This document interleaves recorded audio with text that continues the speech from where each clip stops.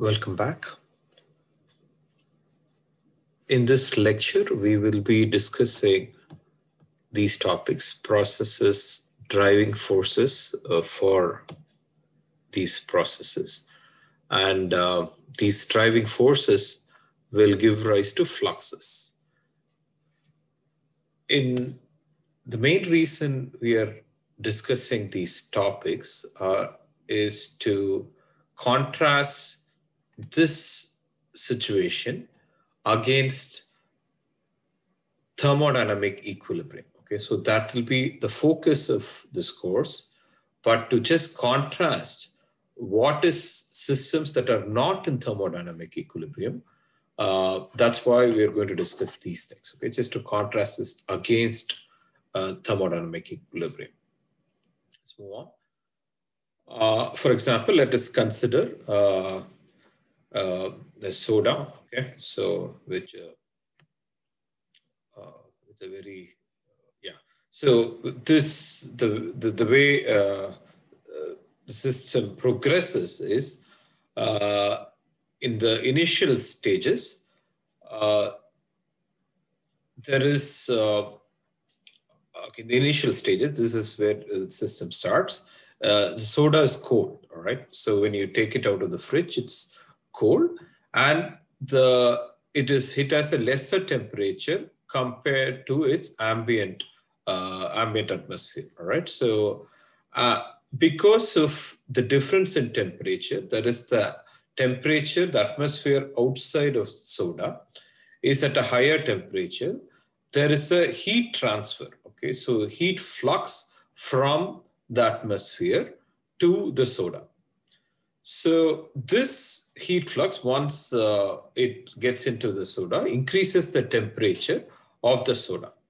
So as the temperature of the soda gets closer and closer to the room temperature, that is 25 degrees centigrade, what is observed is the rate of heat transfer, rate of flux, okay, heat flux from the room to the soda decreases, and finally there is no net rate of heat transfer between the soda and the room temperature and the room, all right?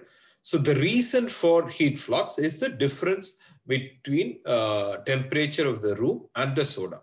So heat always flows from, this is a type of thermodynamic process, okay? Heat always flows from regions of high temperature to regions of low temperature. We'll see what in later lectures, all right? For now, what I'm trying to elaborate here is there is a particular driving force, which is the difference in temperature.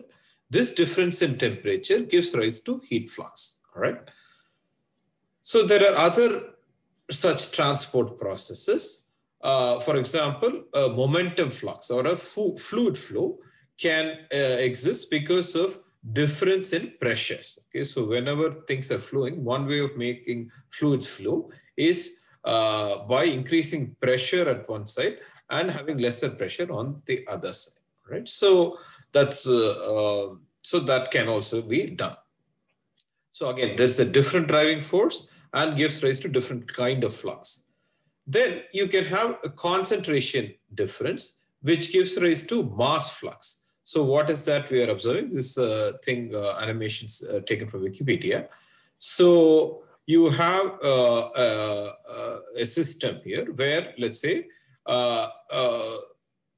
if you have just one system, it takes, there is one particle, let's say on this side of the compartment. It takes a long time, but here it's easy to look at what's going on. Okay, so to begin with,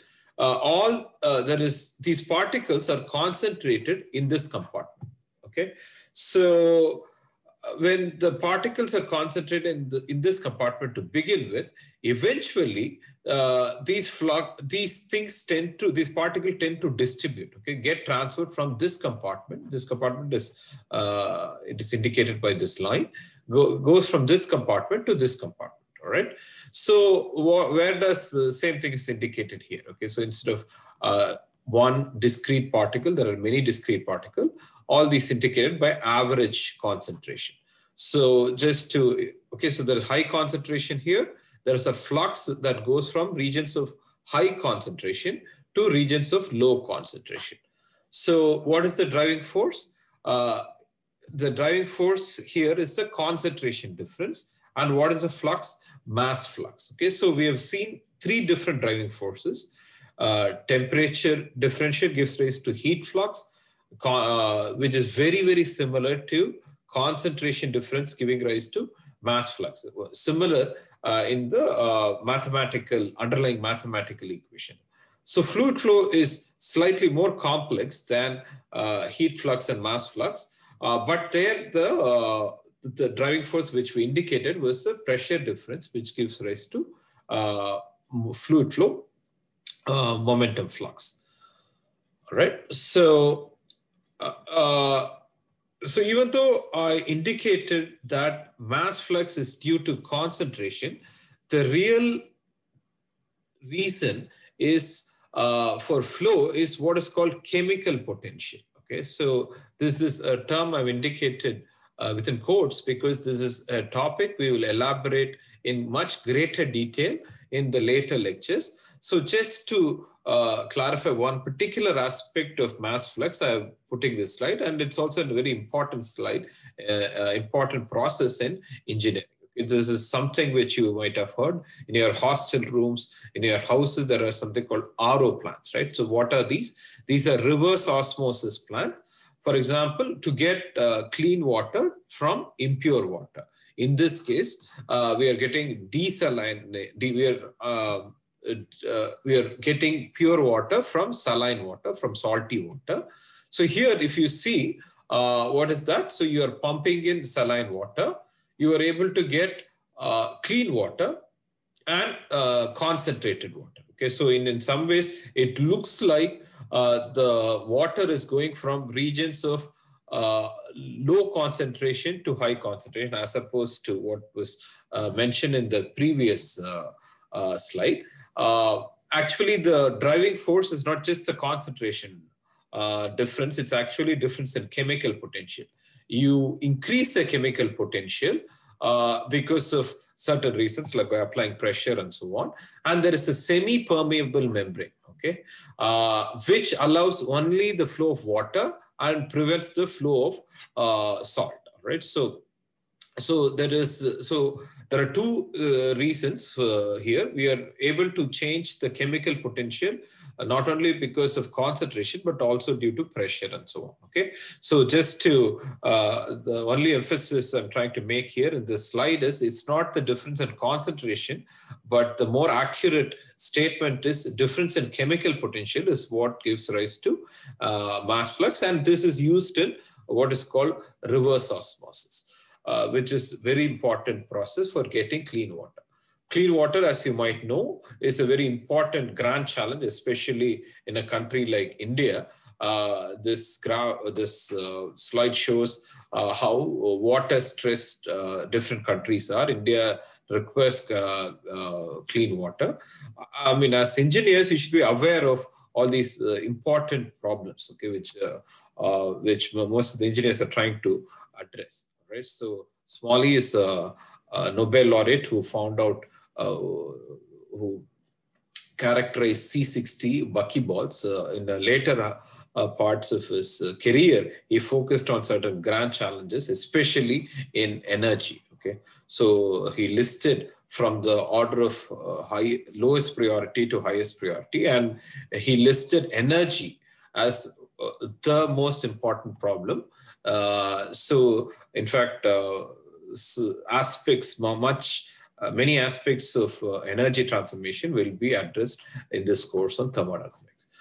Just to get back, what we are trying to emphasize is thermodynamic driving force indicates a lack of equilibrium. Okay, so this is what is going to be the content of the next class, what determines thermodynamic equilibrium. But in this lecture, what I'm trying to emphasize is thermodynamic driving forces like temperature driving force, chemical potential differences, pressure differences are indicative of lack of equilibrium, thermodynamic equilibrium, and leads to fluxes, heat fluxes, mass fluxes, momentum fluxes, and so on. So the heat flux is due to temperature driving force. momentum flux, pressure differences, mass flux due to difference in chemical potential.